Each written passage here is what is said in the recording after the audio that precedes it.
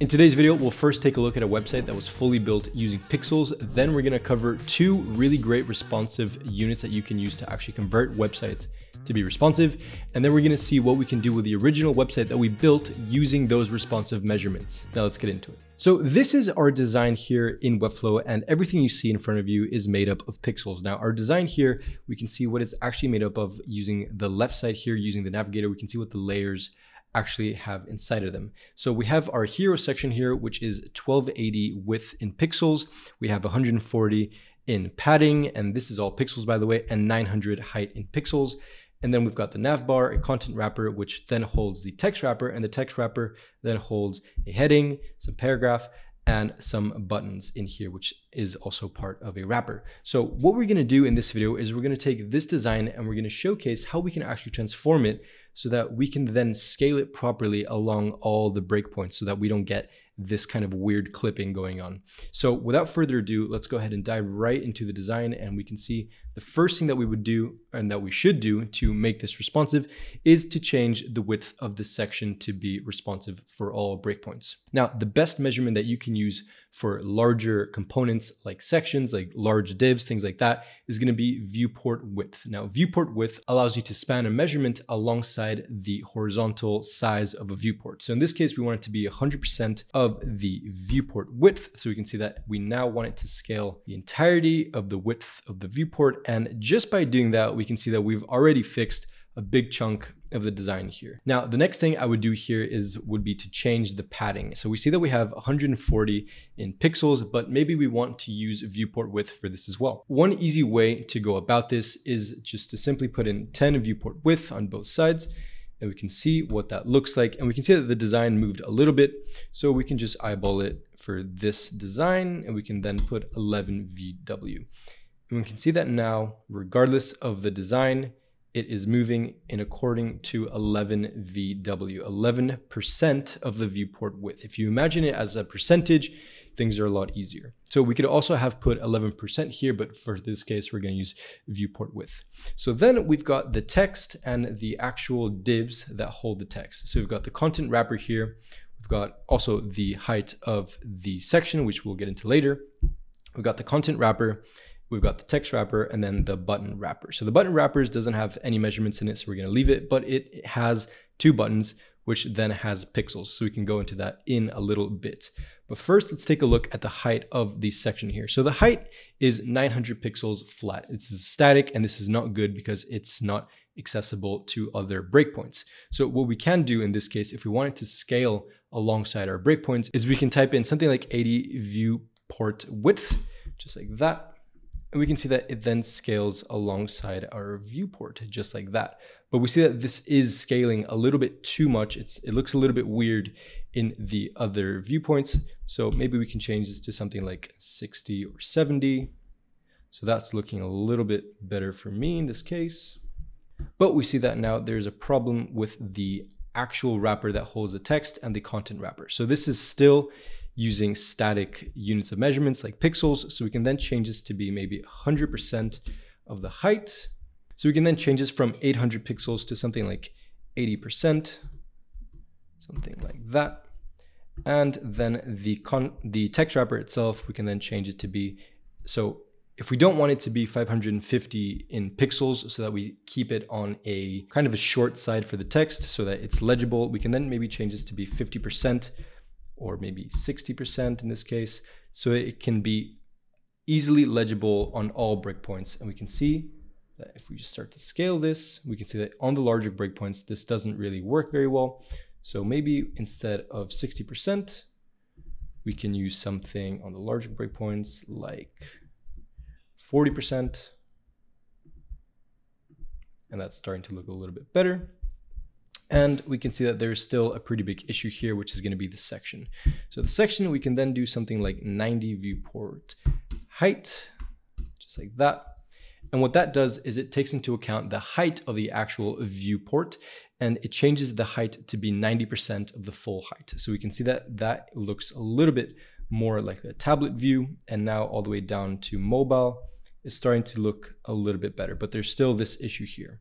So we can then go into our tablet, and maybe we don't need this to be on the left side anymore. Maybe we can do 100%, and we can then change this to be for all H1 headings, change this to be centered view so that it does make sense on mobile landscapes to be centered, just like this.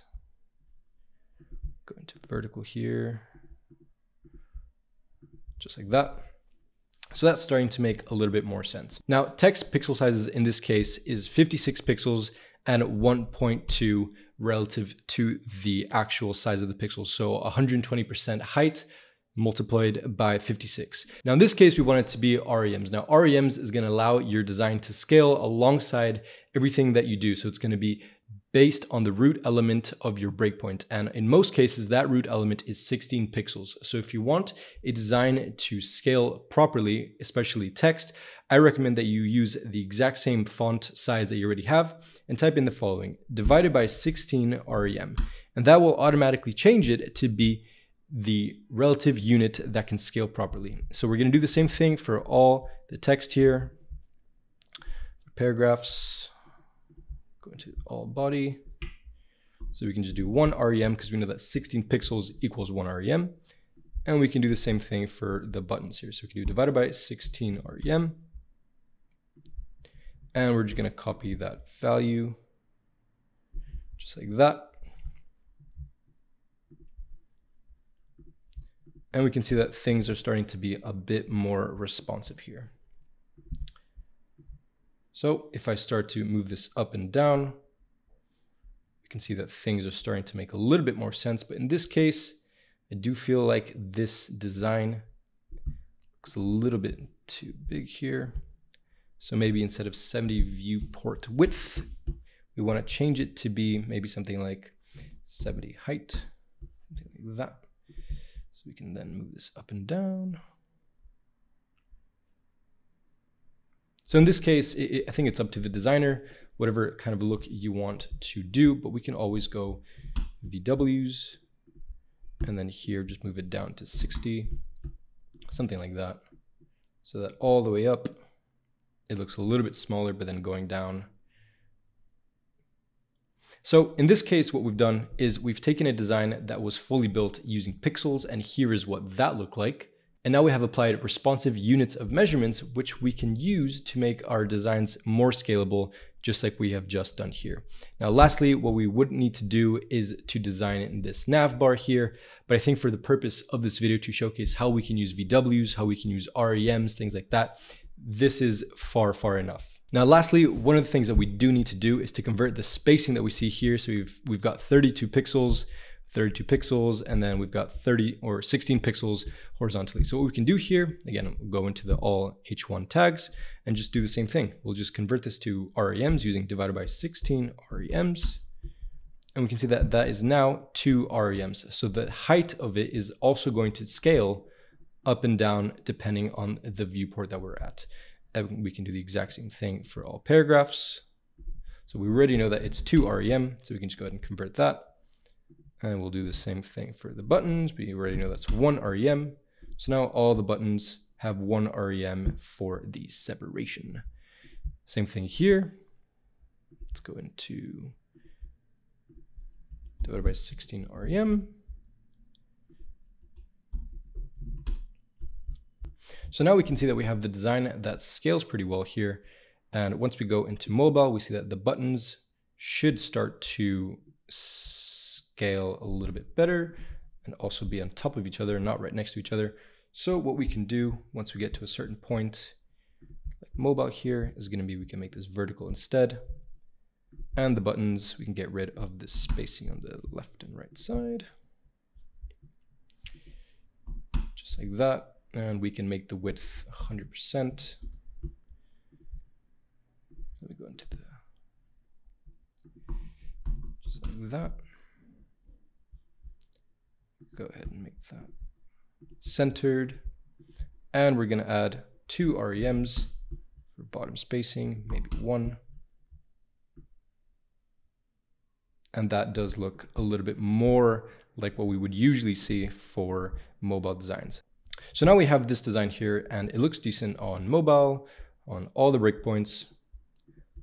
So we can go ahead and even consider publishing this because the design fully scales compared to what we usually had using only pixels. So now that we know how to do this using VWs, using REMs, this is fully applicable to any type of design that you're going to build in Webflow. It doesn't matter if you're designing for a marketplace, for a blog, for a CMS, it doesn't really matter. As long as you use relative and responsive measurements, your design can scale up and down depending on the breakpoints. If you guys did enjoy this video, if you guys learned anything at all, do let us know down below and follow for more Flux videos. Thank you guys so much for watching, and I'll see you guys on the next one.